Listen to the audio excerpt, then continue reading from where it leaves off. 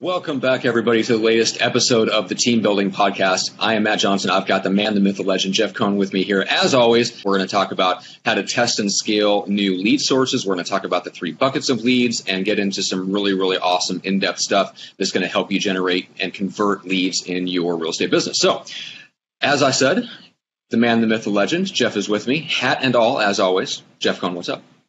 Hi, Matt Johnson. Dude, super pumped today just to have it you and me. Obviously, we love to have guests on the show, but when it's just you and I think we can get through a lot of content.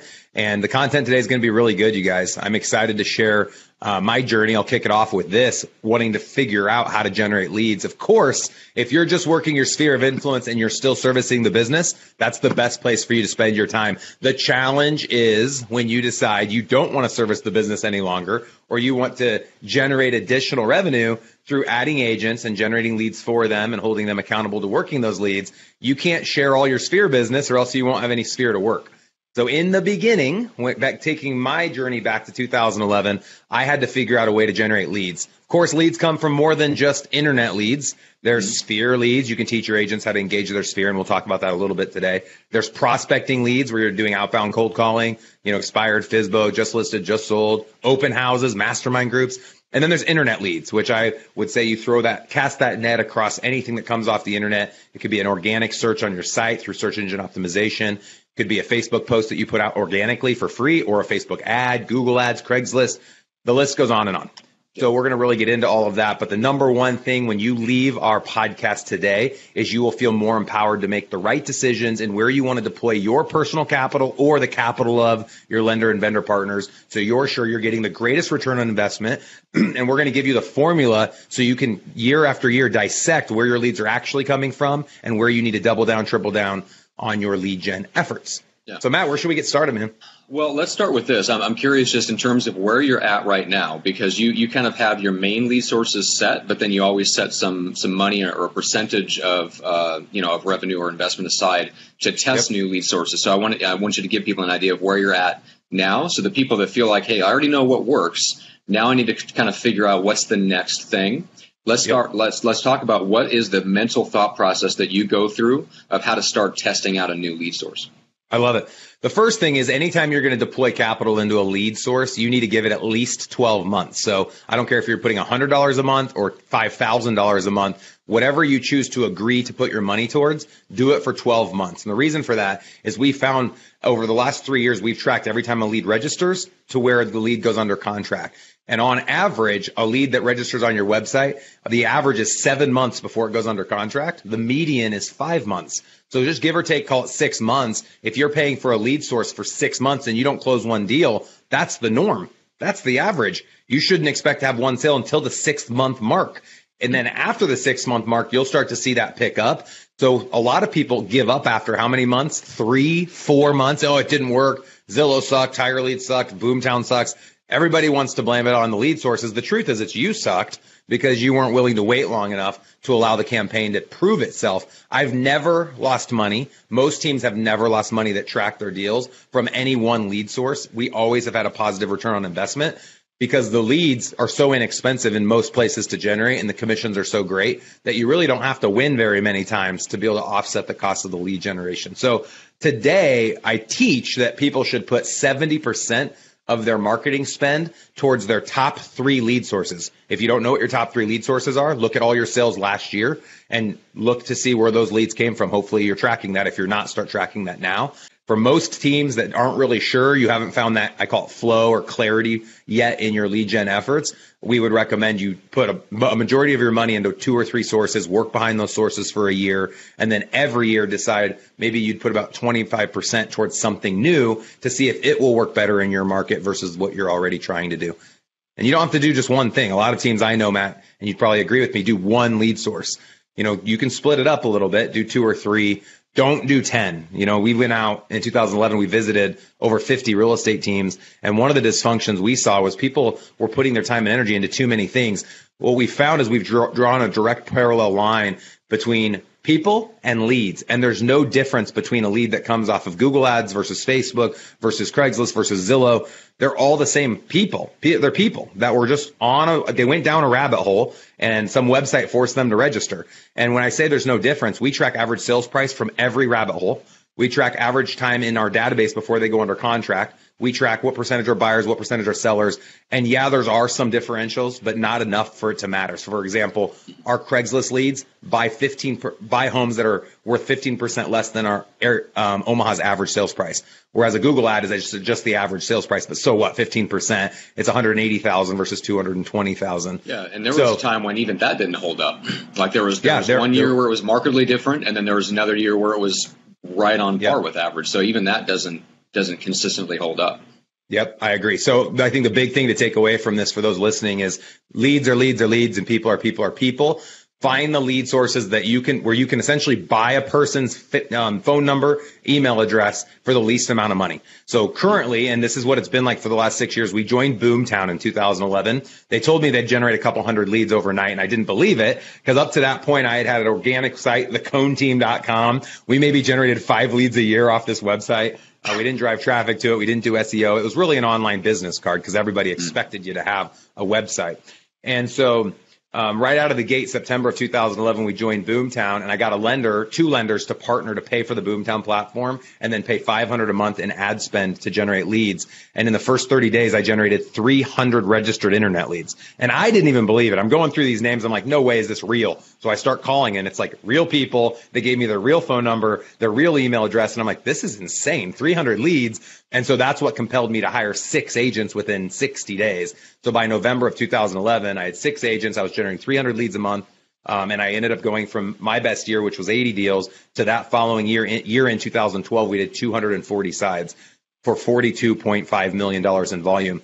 All of that happened because we had all those leads that were coming in. And so what we've learned from then till now is that Google AdWord leads work. You can convert them, and so do all the other lead sources, but someone has to work them systematically to be able to convert at 3%, which is our average conversion ratio.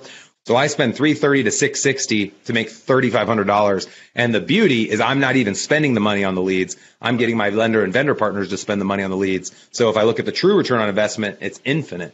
That's like a 7x, 8x return. So anyone listening, this is totally doable in your market. Everyone should be doing this in their market. The challenge isn't the leads. The challenge is the work behind the conversion of the leads. That's where the rubber meets the road, and that's where the systems, Elite Real Estate Systems teaches. That's what's going to really help differentiate a team that functions with 2 or 3 agents versus a team that can function with 10 to 20 to 50, which is where we are today. So this is where I feel like a lot of people, whether it's entrepreneurs in real estate or not, a lot of people struggle with this. So in real estate, there is a proven model, performance model for how to generate sale, like you mentioned, the other 2 buckets, right? Sphere and prospecting. Extremely proven, right? Extremely predictable. The only variable is really just the skills of the salesperson involved, right? So if you apply yourself, you build the skills, you do the work, you're going to get a certain result, right? All that is known. When you jump into the internet lead source game, there are some proven models out there, and Jeff, you've got one, and other people might have others. However, for the average person, they're stepping kind of out into the unknown. Absolutely. Right. Yeah. And I think that's why people like that, when you get that phenomenon of people quitting within 2 or 3 or 4 months, that's why they're quitting, is because they're stepping into the unknown, and they're stepping into the realm of really true entrepreneurship, which is building a model that isn't yet proven and figuring out something that works for you. And so I just wanted to go back and kind of simplify and revisit some of the things that you probably sped quickly through because you kind of gave an overview of your experience. I want to pull a couple things out. Number 1, commit to it for 12 months, right? Yep. So number 2 is that you're looking at and you're kind of figuring out what your key metrics are, hopefully in advance. Now, in some cases, you won't always know what those are, but now you know what they are. So we're talking about the cost per lead, right? Yep. The cost per click, the cost per lead, and then the lead conversion ratios, essentially, right? Yep. And this is simple stuff. Everyone's worried about this. A lot of times, if you're using like a Boomtown system, most of the lead gen companies are going to track all this on the back end for you. But even if you just went out and did this on your own, you could hire my guy in the Dominican Republic to post to Craigslist as an example. You'd pay him around $400 a month. He'd post 100 houses a day. Every lead that came in from him, you could track those leads every month. So you would know, let's say it's 100 leads that came in. So if you paid $400 and 100 leads came in, how much is that per lead? I don't even know. Yeah. $4. $400 for 100 leads, you said? $4 a lead? Yeah. Yeah, $4 a lead. So let's say that you determine it takes 20 of those opportunities to convert one sale. You take 4 times 20 and you're $80 a converted deal. Pretty good deal. So that is the simple math. What's nice is in Boomtown, it tracks all that for me across a bunch of different lead gen platforms. And it shows you the percentages of how many clicks to get a lead. And then, of course, I know how many leads to convert a deal. The only way to know that, though, is you have to put those deals in as closed, as pending and closed deals. And a lot of people aren't tracking that. So for anyone listening to this that doesn't know their conversions and doesn't know if their investments are actually getting them positive returns, you just need to start tracking it. And the best way to track it is to require your admin to track it. And if you're tracking things on your own, require yourself to track it. I won't pay my agents out until they indicate to me where that lead came from. And in most instances, I already know because the back end of our system tracks where each lead source comes from. Yeah, that makes sense. All right, so you're committing to a certain time frame, and then you're tracking 2 to 3 key metrics along the way. So that way you have some sense of the results that are coming in, because at 2, 3, 4 months you may not have closed deals necessarily, but you should have deals either in the pipeline or active leads that you know are about ready to pop. Yep. When a lead source doesn't work, when someone says it doesn't work to me means no one's signing up. That's the only time it doesn't work. If people are signing up, the only thing not working is you and your dialogue. So that's a big part of this is knowing how to engage the best way, which we could talk about that at the end of this podcast if we have some extra time. That's a whole nother conversation. But one thing I want to make sure the audience takes away from this, if you're going to personally service the business, do not generate internet leads. They are the worst place to generate leads. They take the most amount of time, and they're probably arguably the most costly if you're personally servicing them. So it all comes back to what you're worth per hour. If you worked, 40-hour work weeks, 50 weeks out of the year, and last year you made $100,000, you're worth $50 an hour. So every time you spend an hour doing something, you need to make sure you earn more than $50. Working internet leads, I don't think would be worth your time. I think you should spend a majority of time, if you're still servicing, calling your sphere of influence and offering them something of value. Next step would be prospecting in some area where you have a competitive advantage, like calling a neighborhood that you sell a majority of homes in, or calling expired leads to tell expired leads about all of your successes. The internet leads is the last bucket. The only reason I turned that flow on was because I knew I personally didn't want to have to service the business the rest of my life. And I honestly thought, Matt, back when I was 31 and I launched our team, Omaha's Elite Real Estate Group, I thought maybe into my mid-50s, if I started in my 30s, 20 years later, maybe that wheel could generate the same income I was earning selling. And at the time, I was making $350,000 net selling. 2 years later, I quit servicing the business. My team my first year, my team made me over $200,000. I made $500,000 I sold and my team was selling. And that's where the light bulb went on. I'm like, well, what would happen if I quit selling and I focused on building a real estate business? So I doubled my agent count, doubled my lead count. Of course, I've done that now 3 or 4 more times. So we're up to 50 agents, 2,000 leads a month. People are always like, well, how much bigger do you want to get? And I'm like, who asks that? I honestly feel like real estate agents are the only people in any entrepreneurial venture that say, how much bigger would you want to get? Like, as if it's a bad thing. Right. And I always joke, McDonald's never apologizes for winning against Burger King, be it that they have 10 times as many restaurants. In what other entrepreneurial venture are people like, wow, you opened up your 22nd car wash? And people I don't understand it. Well, I think it goes to the root of this. I'm sure that's part of it, yeah. But I think it goes to this fundamental thing, which real estate has probably more than a lot of other industries, which is the whole rock star kind of, it's a handicap, really. Because we're so focused on building rock star, like high profit businesses, where really what it comes down to is it's the entrepreneur themselves doing all the work that makes that business profitable. So, you have to have a scalable, and this is from Gary Keller himself. I went to his class in Austin a couple of years ago. He said any business that's going to expand within a city, across a state, or across the country has to have a systematic approach to leveraged lead generation. You cannot systematically leverage lead generation when it comes to your sphere. You arguably can when it comes to outbound prospecting if you hire outside or inside sales agents. But the best way is through internet lead generation. It does work. People will tell you it doesn't. It only doesn't work because the agents working them don't work. Ooh, that's a good quote. Will you capture that and put that somewhere? It only doesn't work if the agents working the leads don't work. Yes, this is true. So. Okay, well, let's. Well, we promised that we would mention briefly about how to scale up a little bit on the sphere side. So let's say you are in a rockstar business And let's say you enjoy, I mean, there are people out there that enjoy that part of the business. Yes, they're building a team. They want leverage. They want the lifestyle, but they want to keep servicing the people that they love and that are passionate about helping. And I'm still servicing too, Matt. I'll go on listing presentations for VIPs and certain clients for 1 hour. And it's actually my highest income producing activity. I make $7,000 an hour doing that. All right. So how do you scale up a little bit on the personal sphere? That's easy, guys. Number one, more conversations with more people that you know you, like you, trust you, or that you need to get to know you, like you, trust you. So I really subscribe to the Michael Mayer strategy in 7 levels of communication, where you go out to lunch, go to happy hour, grab coffee, grab drinks, whatever, with as many people as possible. And your entire focus needs to be to bring value to them and their life, their business, their family, whatever the important thing is that they want to talk about. And you become the uniconnector. And so every person you're meeting with, you're introducing them to someone else. And then that other someone else, you're introducing them to someone else. And all of these people start to feel indebted to you. So when they come across someone, all you say to them is, I know I introduced you to so-and-so, but all I could ask of you is that when you come across someone moving into Omaha or into your city, or that's considering selling their property, that you'd send them my way. And I would love to, take care of them and make sure they get the best service possible. The sad thing is no one refers an agent because of the great service they offer. People refer agents because they have a relationship with them. That's a big takeaway. Even if you're the best and have the best widget, no one knows you. If no one knows you, they're not going to use you. Mm-hmm. And so not only do you become this uniconnector and help other people be successful at the things they're wanting to be successful at, you also ask them for an opportunity to share with them your buyer presentation or your seller presentation for 15 or 20 minutes in person or over the internet, and show them the value that you offer. So you're not just a realtor like everybody else. You actually have a USP, a unique selling proposition that they then can share with family and friends when they have opportunities to refer. And so the agents I know of, and I could list them off on probably one hand, that make over $1 million a year and are still servicing, they each spend over 3 hours a day, 5 days a week, prospecting. That's where you pick up, you pick up this really cool device. Apple does a good job, but there's lots of other companies that make them. And you make a phone call like old fashioned.